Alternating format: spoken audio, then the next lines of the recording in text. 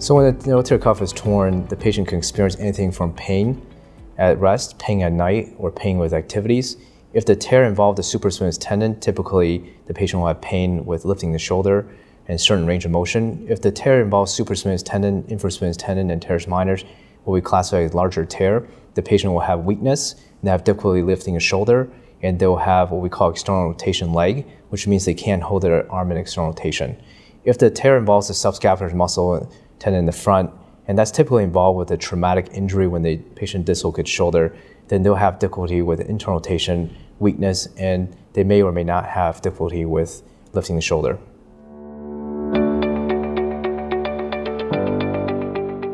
Somebody who falls on their shoulder can tear the rotator cuff. Somebody who are in their 60s, 70s can have attritional changes in the rotator cuff tendon, and it can tear over time and progressing from its onset, no history of trauma. The tear can get from a partial tear to a full thickness tear. It's important to treat a rotator cuff tear because when you have a tear of a certain size, say 1 centimeter, over time the tear can get bigger, and at some point, depending how many years down the road, 3, 4, 5 years, there becomes a point where the rotator cuff can't be fixed. So it's important to address it early. And at some point when they're not repairable, then the difference is that the operation changes to something called shoulder replacement, when we had to replace the shoulder with a reverse shoulder arthroplasty.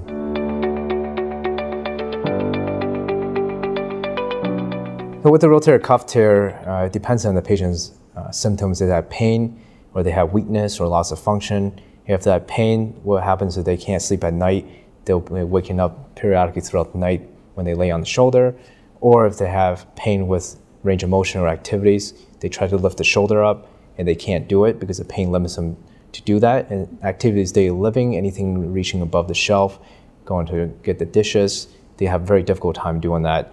If they have weakness with a large tear, then the patient will have complete loss of function in the arm. They can't lift it more than 20, 30 degrees.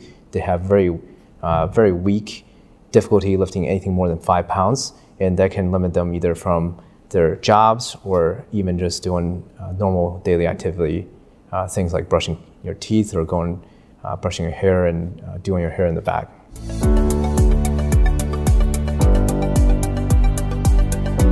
Majority of the surgeons will do this arthroscopically, minimally invasive through a scope. And what we do is we create 3 to 4 little incisions about 1 centimeter length in your shoulder. We view it from the camera, and then we work through portals and also cannulas, and then we fix the rotator cuff with anchors, which are anchored to the bone itself, and the sutures are passed from the anchor to the rotator cuff, and these sutures I tie down, basically reducing the rotator cuff back to the footprint and then tying it down.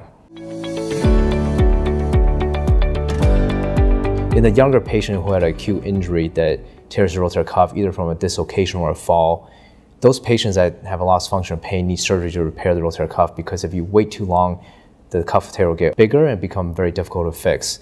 The subset of patients that are older in their 60s, 70s, my recommendation is that they start with physical therapy, plus or minus injection, and anti-inflammatory medications. 80% of the patient would do very well with this treatment, and they would never need surgery.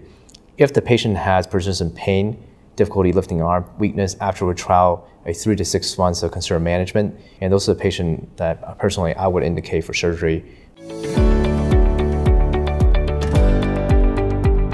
After the rotator cuff repair, the patient will be in a sling for 6 weeks. They'll start physical therapy anywhere between week 2 to week 4, depending on the size of the tear and the quality of repair at the time of the surgery. After that, the patient will go to physical therapy about 3 to 4 months. They'll do self-directed therapy at home. They'll work on range of motion as well as strengthening. And I tell all my patients that it takes about 9 months to 12 months for full recovery after rotator cuff repair, where you can regain your function fully and also range of motion. It's a very long recovery, and that's the expectations after the surgery.